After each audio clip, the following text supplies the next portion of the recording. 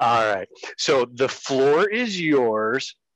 Lots of big announcements yesterday. First off, I'd love to get some feedback from y'all on the big announcements at Connect Wednesday yesterday.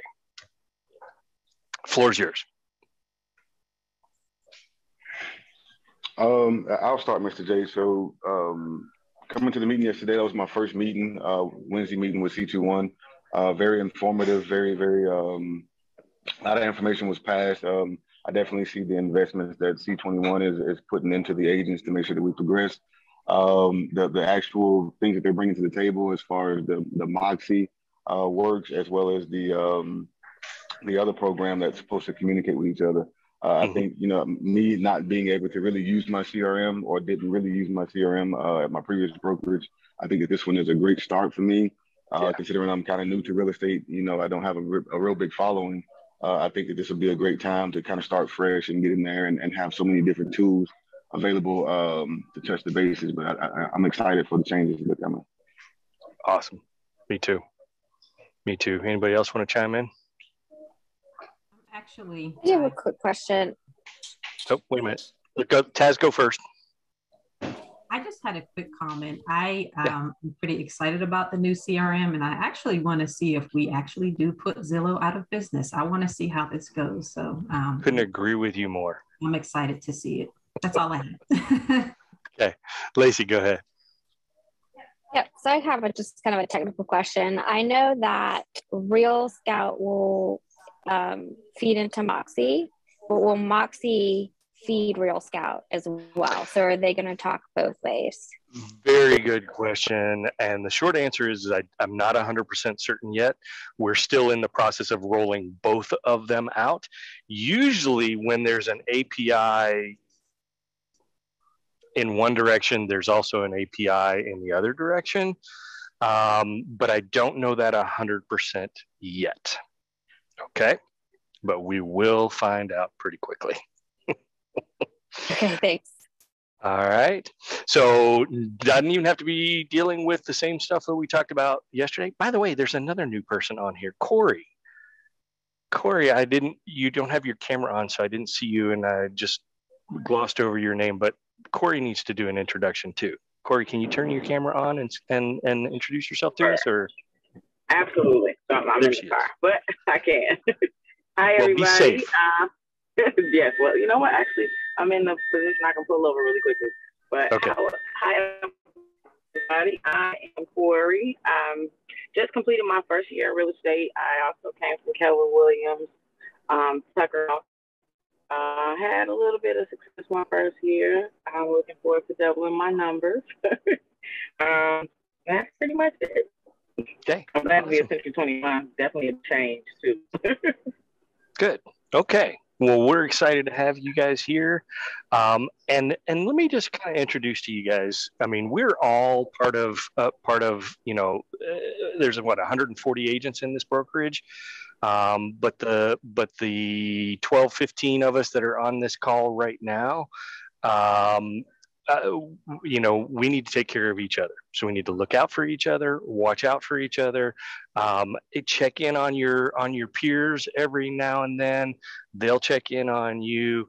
Band of brothers, y'all.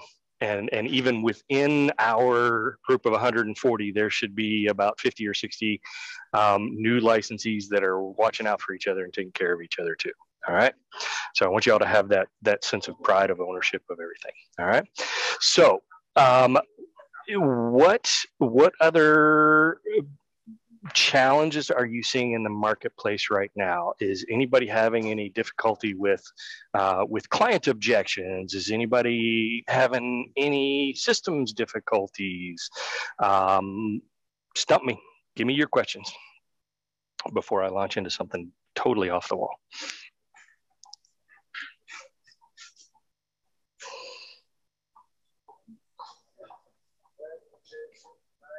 Julie, you were having some challenges with your price objections on your listing, were you not? I was just thinking about that. Maybe I should talk about my listing. So basically, some of the folks on this call have probably done open houses at your listing. They have, and they have done an excellent job. I really appreciate that. That listing is still on the market. One of the objections I have is that, or that I'm getting from my seller, is that she cannot go below what we have it listed now. We've already done one price reduction, and I have not had any showings in the last, or any requests for showings in the last 2 weeks. So I'm a little concerned. We had really good momentum coming out the gate when it was first listed, but now it's kind of like, and I think it's a reaction to possibly maybe the interest rates going up, but at any rate, we just have not had any activity. So I've scheduled a call with her tomorrow to discuss some strategies going forward. She's also using the knock swap program, which means that we need to go ahead and get her in the house that she's going to buy and then quickly sell her house. I mean, she's got 6 months, but I just don't want to see it go to the length of that so that we can hurry up and get it sold quickly. So I'm probably going to let it expire and then refresh the listing and start over. That's basically all we can do. But that's a challenge. That's probably one of the bigger ones that I'm dealing with right now. I did want to comment, though, about the announcement yesterday. I was waiting for you to chime in. I'm super excited about Real Scout. I used it at my previous brokerage. I loved it. I think as an agent, it's so agent friendly. So when it comes, guys, you know, just if you have any questions, I'm here to help. But I loved it because it made it the integrations, and it made communicating with my clients and helping them so much better than just with regular FMLS. It just made my life a lot easier and helped me to sell better. So that's why I wanted to throw that in. Couldn't agree with you more. You know, the buzzword for yesterday was adoption. And to be honest with you, early adoption. And the statistics for Moxie that they're touting, and that frankly not only they're touting, but other Century 21 offices are touting, is that your production, your volume of business will increase by over 41%, and those are using numbers from 2020. It's now 2022. So I know they've gone up since then because they've even improved the product since then.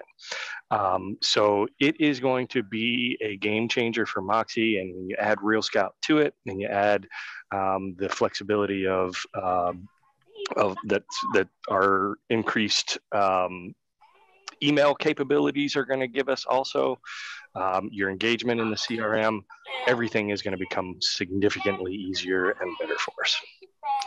Okay, we're going to have to mute somebody. Hang on.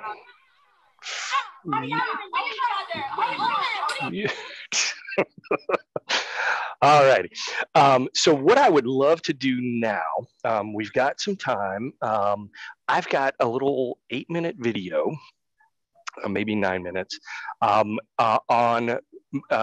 Moxie Engage, which, does everybody remember the 4 parts of Moxie that we are going to receive? Okay, we're going to get Moxie Present, which is a presentation tool for CMAs, also for buyers and showing tours and open houses. Okay, so that's Moxie Present. Moxie Engage is your CRM. It's the replacement for Zap and Business Builder. Okay, Moxie Impress is your email marketing tool. What I love about this is everybody, as soon as you get a listing, as soon as you get a buyer under contract, everybody's scrambling to go to Canva to try to figure out how to make their templates for their social media posts and all that kind of stuff. Moxie Impress does it all for you. Gives you shareable links to where you can take that link, go straight to your social media and post it. Okay, so that's Moxie Impress, Moxie Engage, Moxie Present. The 4th one is the Moxie websites. Okay, and that is replacing your Zap website as well as your C21 Business Builder website and C21 site. Okay. highly customizable on all of those. But Moxie Engage is really where the majority of your time and effort should be spent. Okay. And it's going to take the most effort and energy to get it set up. So we're going to kind of dive into that and preemptively learn a little bit more about it. So this is introductory. You don't need to be taking notes to the point of I need to know what the steps are, because you'll get that when the time comes. Okay. So any questions about anything and at this point before I start playing the video? Okay.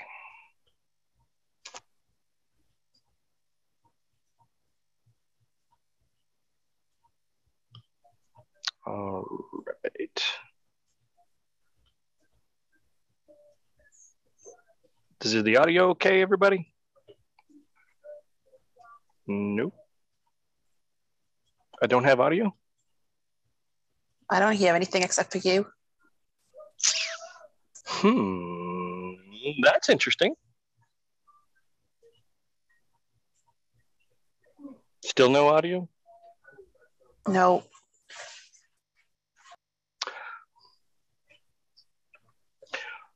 Well, that kind of throws a wrench into my works. Let me try something different. You not have to turn off your actual voice speaker and play through your computer. Well, I can try that. Yeah, you can only play one at a time.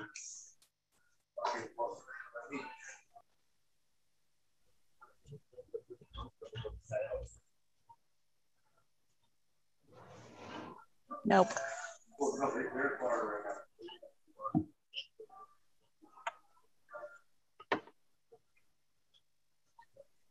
Stand by for just a second, folks.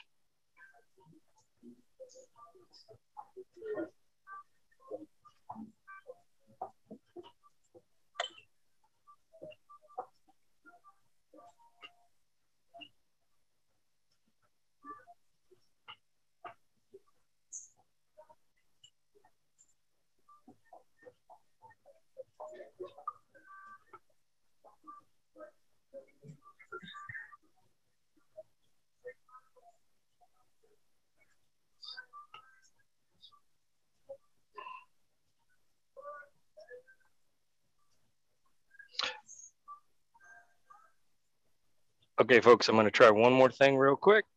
Bear with me. Now, is there audio?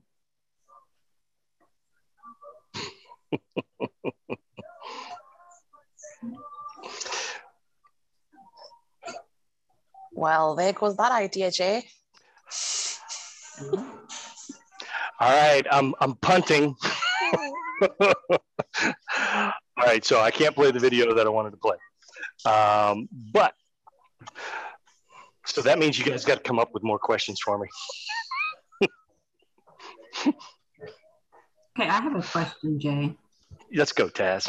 What we discussed the other day, it worked out. Yes. I rocked it yesterday, and it's going to change now. Sweet.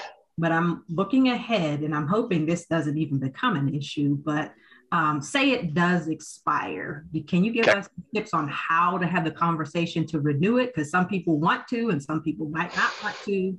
How do you have the conversation with the client? So to give the rest of you guys some insight into Taz, what Taz is talking about, Taz's experience, she's got a listing, her first one, and it's very similar to Julie Jenkins's issue.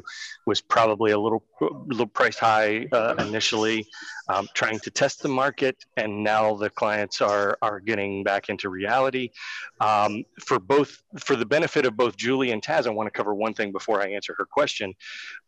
Is if a home is priced appropriate, these are the metrics that we should be shooting for. Taz, you want to tell them what they are? I will try. So for every 10 to 15 showings, you should have at least one offer.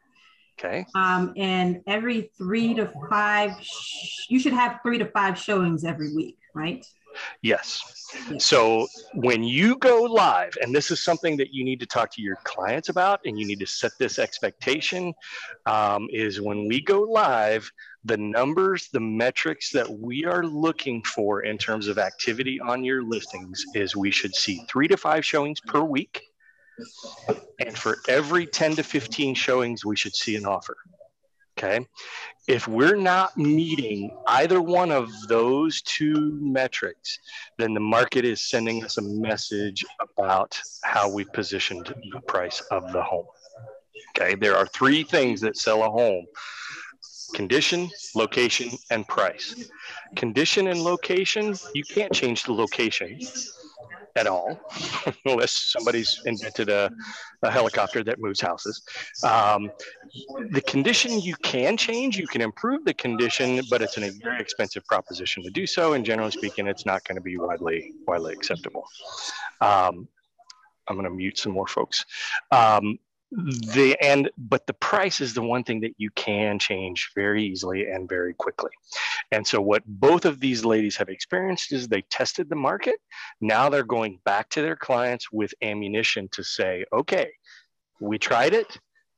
We have had 2 weeks of no showing activity, which is in clear violation. I don't know if violation is the right word, which is contrary to our goals and objectives. And it's telling us that the market is rejecting something about the listing. So we got to look deeper and figure out what is the market rejecting. Are they rejecting the location, the condition, or the price? And 99 times out of 100, it's going to be the price. Okay, because the price is something that if the condition is not right or the location is not right, but the price is right, that's a decision factor that people will use. Okay, so to that end, when you have a situation where you've done like Julie and Taz have done, you've tried to test the market and get the client the best possible deal, but it ends up being too high, you may have wasted some time on the market and you might have an expiration looming. Okay, so it's better to have those conversations early and often. Talk to them about what their expectations are. Talk to your client about wanting to continue and your level of commitment to making sure that they're there. Make sure you point out to them the efforts in a summation type factor of what you've done for them up until this point. They need to understand that okay, so here's the layout. We went on the market at this price. We reduced 3 weeks later. We had X number of showings during this time frame. We had X number of showings during, after the price reduction. We're still not meeting the metrics that we talked about at the beginning because we've had 30 showings and no offers. So that's just an indicator of how much demand there is in the marketplace that you've had 30 showings. It's also an indicator that if you haven't had an offer in 30 showings, that it's a rejection of the price. Okay, the market is sending us a message and we need to listen and listen carefully. So your goal is to ideally not have it expire, because an expired listing is perceived to be a negative in the marketplace right now. It's also makes your client's home susceptible to poachers and others that are going to call upon them if it goes expired. Okay, so I would ideally like to attempt to not get it and not have it expired and do an extension of the listing agreement. Okay, who knows what document or how you would go about extending the listing? Anybody want to guess? Well, yesterday, or not yesterday, I forget what day, Dwayne said we can simply get an email, right? So we don't have to have a document. So with a confirmation of how long they're extending it to and to what date, right? Mm-hmm. You absolutely can. Same thing for price reductions. An email is acceptable. I'm a big proponent of having something in writing and not a text, an email, because you can't necessarily bring a text to a court of law if you ever had to.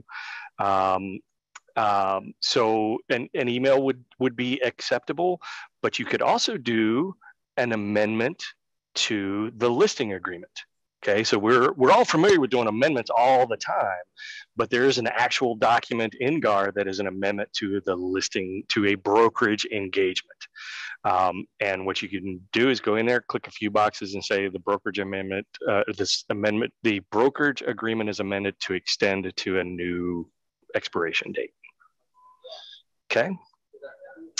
Something else that I talked to both Taz and Julie about was potentially doing something called refreshing a listing, which is essentially where you take the listing off the market and put it immediately right back on with a new MLS number, potentially new photographs, potentially new price, potentially new marketing efforts, new expiration date, all of those kind of things. If the home was occupied before and it's vacant now, those can change your showing availability and how accessible the home is to get people into it for showings. Those can all improve your situation. All right. What other questions you got? Hey, Jay, yesterday we didn't get a chance to talk about something that I wanted to talk about in our Connect meeting. The Easy Buy program was brought up, and I don't think I completely have my head wrapped around what that is. Can you just dive into that for a minute? Okay, so I'm sorry, say that one more time, make sure I understand the question. Yesterday in Connect Wednesday, that I think it was called Easy Buy. Easy Buyer? Yes. Yes. Yeah. Can you just expand on that just a little bit? I don't think I completely understood it. Okay. So Easy Sell, everybody hopefully is familiar with. Okay. Easy Sell is an investor buyer for a potential listing that you have. Easy Buy is leveraging the other side of that, which is someone that has a property that they need to sell in order to buy something new. Okay, there are at least 2 or 3 different programs that will help somebody to either do a bridge loan or a cash offer, a cash backed offer on a second property using equity in their old property. Does that make sense? The challenge, we tried to do this 6 months to a year ago, and the challenge that we ran up against was essentially you have to do a mortgage application online, and there are major federal privacy laws that affect that. And we ran up against the technical issue of not being able to do that. We've solved that problem through partnering with somebody who's smarter than us in the IT world to be able to do that. And so now we will have an Easy Buy program, which is essentially a mortgage application, and we'll farm it out to multiple vendors, similar to what we do investor offers. We'll farm it out to multiple vendors like Divvy, Home Partners of America, Ribbon Home, Knock, and provide buyer options and mortgage options to a client that is in a difficult position, because we are problem solvers. We are, we are their trusted advisor. So we find resources like these programs and vendors that can help us to get people into new homes. Okay, does that make sense? It's Easy Sell, but for the buy side of the transaction, which involves mortgages and potential bridge loans, and that's the differentiation. Okay. I should have mentioned one thing. When you do a refresh of the listing, anytime you withdraw a listing and put a new listing back up, there is a fee, an MLS fee that has to be paid. You can either pass that on to your client, or you can just absorb it yourself, but there is a $25 fee. And if you got it in 2 places, I think if you got it in Georgia MLS and FMLS, it might be 50. Is it right? Is that right, Taz? Yes. Okay, I thought so. All right. So somehow, in spite of the fact that my entire 10-minute video didn't work, I'll figure that out, and we'll do that the next time. We still occupied all the time, and hopefully it was productive and useful for you. I apologize for the technical difficulties. We'll figure that out. Any last-minute questions? I think I've got a couple of slots available tomorrow if anybody is ready for a coaching session. And looking forward to getting you on the calendar next week too. All right. Everybody have a great week. If you need anything, you know where to find me.